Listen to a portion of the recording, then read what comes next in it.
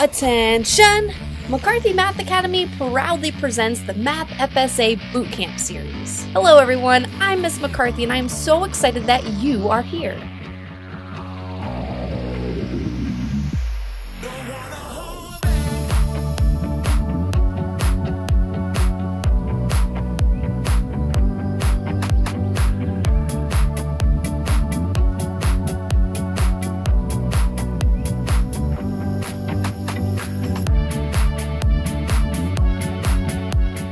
You are more than a test score.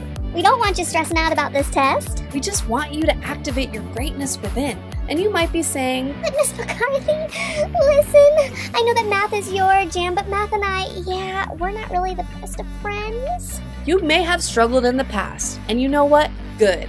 Struggle is necessary because struggle makes us stronger. If we go over something in these videos that you're like, that skill didn't quite click yet, I'm gonna send you to more videos to help you practice. Your teachers and I, we can expose you to all kinds of tools and strategies, but you have to choose to use them. You have to choose to own them.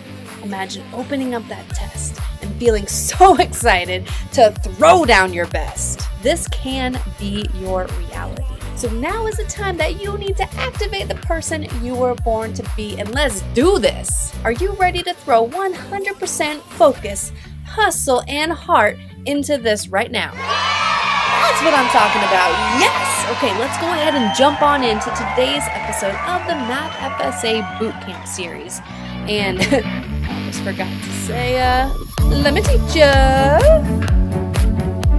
What's up, third graders? Welcome to video number 10 of the Math FSA Bootcamp series. At this time, I'd like for you to go ahead and pause the video and work out number 1 and number 2 on your own. You should have the worksheet. Now, if you don't have the worksheet, go ahead and check out the link below. There you'll be able to download the worksheet that you need for this lesson. All right, so go ahead and press pause, complete the first 2 on your own, throw down your best, show all your thinking and your journey, and I'll see you in just a second.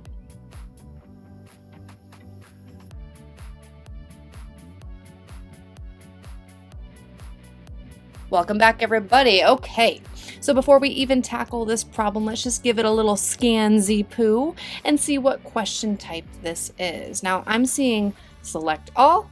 I'm seeing 5 answer choices. So what kind of question do you think this is? Yeah, it's a multi-select question. Let's write that down if you did not already. Multi-select. Awesome. All right, now let's go ahead and read the question and mark it up. It's not that much writing, so I'm going to go ahead and jump in and just mark it up. It says select all. That means I'm going to try all or work out all of the numbers, which are down here, that round. I love rounding. To 600 when rounded to the nearest 100. This is important. Okay, so in 3rd grade, you should be able to round numbers to the nearest 10 and to the nearest 100. So what we need to do here is to try out all of these. We need to round all of these to the nearest 100 and see if that answer will give us 600. Now, you may have already learned a certain rounding strategy in your class with your teacher.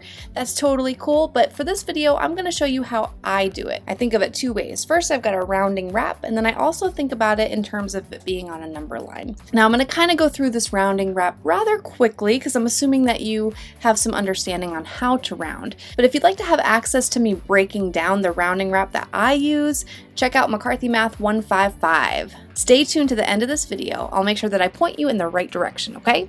All right, so we're gonna start with A, which says 545. All right, this is how my rounding wrap goes. When you round, find and underline the place. What place? The hundreds place. Ones, tens, hundreds. Spotlight to the right, decide the digit's fate. So I see a 4, and that's 4 or less. So I just keep it the same. I'm going to keep the 5 the same.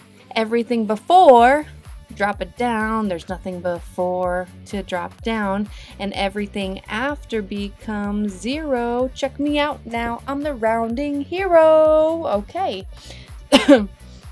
So 545. When we round it to the nearest 100, it is 500. which is not what we want. So let's go ahead and eliminate choice A. Now another way that you could think about that is that 545 is between 500 and 600, right? Halfway between that would be 550, and 545 is about right there when you're thinking about it. So we're going to go ahead and round it down to 500. That's how you think about it with a number line approach. Let's check out the next one. B says 554. 554, let's write it down. When you round, find and underline the place. Spotlight to the right, decide the digit's fate. This is 5 or more, so 5 or more, add 1 to the rounding place. Where's the rounding place? Right here, so let's add 1 and take care of that right here, right now. What is 5 plus 1? 6, right? 6. Everything after becomes 0. Check me out now, I'm the rounding hero. 600. Ooh, and that is one of our answers, right? So let's go ahead and mark it up. And let's move on to number 2, because we found the right answer. Wrong. We need to make sure that we go through all of them. We said we were going to try all of them. We will work out all of them to make sure. Now, if we were thinking about this on a number line, here's my same number line, 554 would be just a little bit after 550, which means that we are rounding up to 600. Now, 578. When you round, find and underline the place that they told us. Spotlight to the right, decide the digit's fate. This is 7, which is 5 or more, so we add 1 to the rounding place. Let's take care of that right here, right now. What is 5 plus 1, y'all? 5 plus 1 is 6. And that is one of our answers, right? 578 is 600 when we round it to the nearest 100, so let's mark C as well. According to our number line, 578 would be like about right here, which makes sense that we would round it up to 600. Let's try 632. 632. Boom. When you round, find and underline the place. Spotlight to the right, decide the digit's fate. This is the digit 3 in the tens place, which means that we are going to keep it the same. Keep our 6 the same.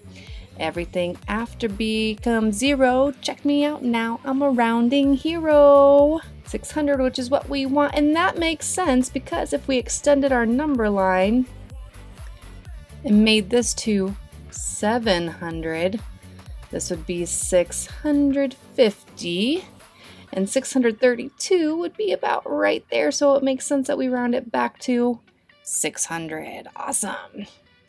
The final one. Oh, let me eliminate. Back to it. The final one. 663. When you round, find and underline the place. Spotlight to the right, decide the digit's fate. That is 5 or more. So we're going to add 1 to the rounding place. We're going to take care of that right here, right now. What is 6 plus 1? 7. Everything after becomes 0. Check me out now, I'm the rounding hero. And so 663 rounds up to 700, so we can eliminate. Oh my goodness. It is a good thing that I wrote this here. I just said that we were going to eliminate 632, but we proved, I totally made a mistake, and I'm so glad that I wrote this down. Because we did all the work, we proved that it does round to 600, and then I eliminated it. What was I thinking? Oh well, everybody makes mistakes, and that's the great part about writing out your journey on paper, because then we proved it there too. We proved on paper that 632 is an answer. I am so sorry. So the correct answer for number 1 is B, C, and D. Welcome to number 2. Let's go ahead and scan the question and decide what question type this is. I see a grid. That must mean this is a gridded response. Jot it down if you did not already, huh? Cool. Gridded response. That means that my answer is going to go into the grid. But let's go ahead and read the question first. It says create a number. So we are going to have to create a number. I guess that number is going to go in here, right? That can be rounded to 700 when rounded to the nearest 100, and 720 when rounded to the nearest 10. Whew, that's a lot of thinking. A lot going on in one problem. We're kind of doing two different things here. So I need to create a number. Let me jot down what I know from the problem. I need to create a number that can be rounded to 700 when rounded to the nearest 100. And when I round it to the nearest 10, it would be 720. But I have to make up my number. So it might be a little bit different than what you made up. And in fact, this is going to be a range of numbers that you can use. So here's how I would think about this problem. Well, first, I know that this number right here, 720, if I took 720 and I rounded it to the nearest 100, that would be 700. It's closer to 700. So technically, you could have an answer of 720 there, because 720 rounds to 700 when you round to the nearest 100. 720 also rounds to 720 when you round to the nearest 10. But I'm going to take it up a notch, okay? I'm going to say 720 what? What number could I put right here in the ones place that would keep the 2 the same? Yeah, I could put a 1, I could put a 2, I could put a 3, that's right, and I could put a 4. I'm going to go ahead and put 4 right there.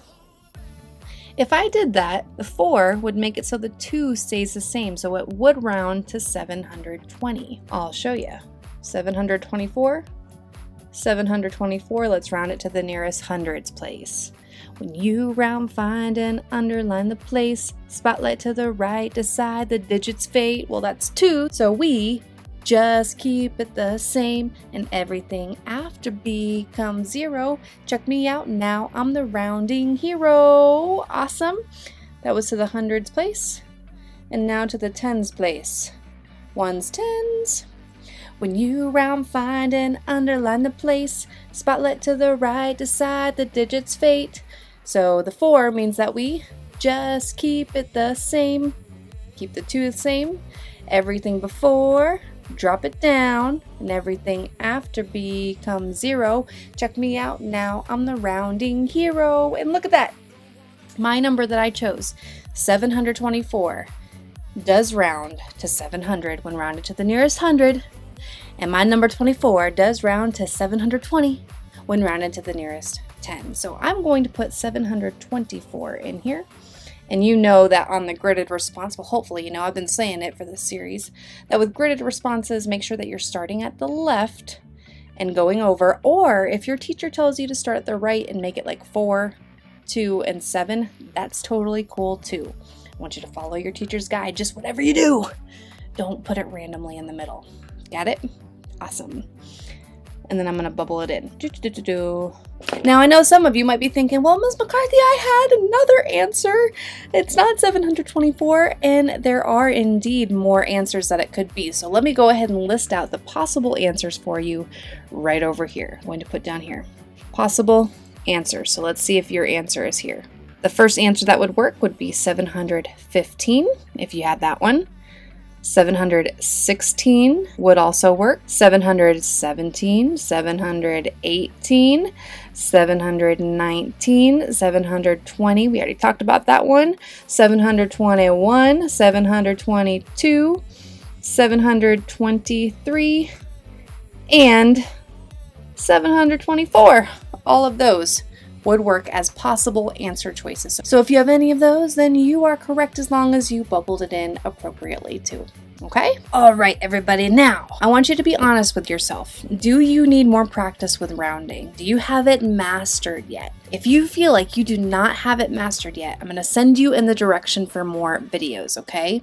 I want you to check out McCarthy Math 155. This is a series that has 155 videos, one for you to use of every day. And what I want you to take a look at is Unit 1, because that deals with place value for 3rd grade and also rounding. And that's where I break down the rounding wrap and some more of the number lines, how to think about it with a number line. So check that out. It is free for 7 days for you to give it a try, see if you like it. All over the website, it says click here to get your free trial, so try it out. Teachers, if you are interested in a membership to McCarthy Math 155, this is a series that you can share these videos with your students. What I wanted to do was create something that you could use every day to get your students psyched up, excited, and most importantly, understanding math. So check that out. Okay. The second link that I'm going to include is to the How to Pass the Math FSA series that I created a few years ago. Now, back in the day when I created the How to Pass the Math FSA series, it was a computer-based test, y'all.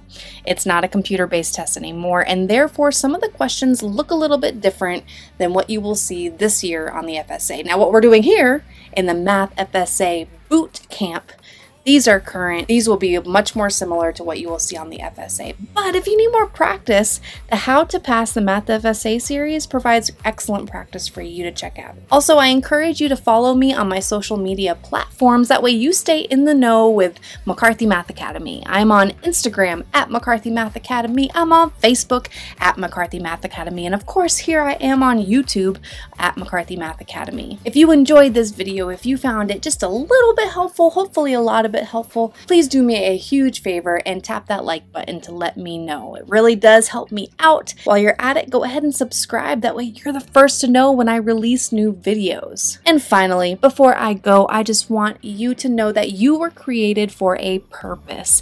That's right. You, teachers and students, you are the ones that we have been waiting for. So find your light and shine it bright, y'all. Watch out, world, because we have a whole new generation of world changers getting ready to step it up and make this world a better place. When you have the choice, choose kindness, and I will see you all in the next episode.